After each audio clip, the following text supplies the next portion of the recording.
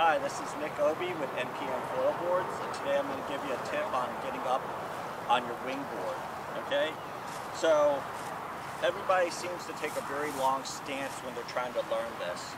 We don't need a big stance. We're using a foil, so think of, instead of that rail line being the length of the board, it's going to just be the length of your fuselage. So all you need is about the area of what this piece of cardboard is.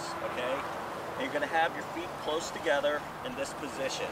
Alright, and when you have the wing above you, as you pull that wing in, you're going to point the board towards the wingtip. You're going to pull the wing in, and as you pull in, you're going to throw your hips forward and come up on your toes. And you sort of like how I'm moving that piece of board forward. Alright, you're going to do that with the wing and with your board, and just come up and you can hold it. And it's going to start to get you to move forward, get that board sliding a little bit faster.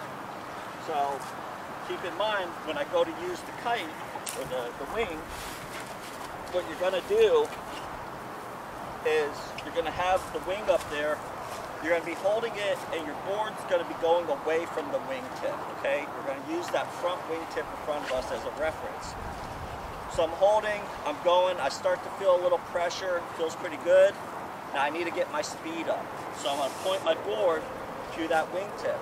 And as I do that, I'm going to pull the wing in, I'm going to hold it as I push myself up with my hips, moving that board forward. Alright? See that motion I'm doing? Alright? It brings me nice and forward with it. And I'm not pulling in and letting out.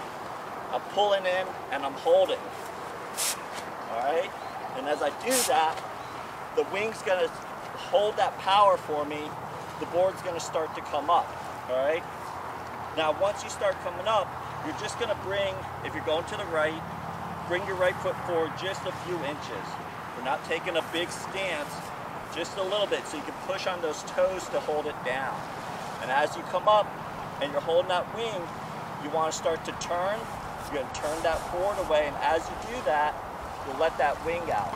The more you pull in on the wing, the more downwind you want to go.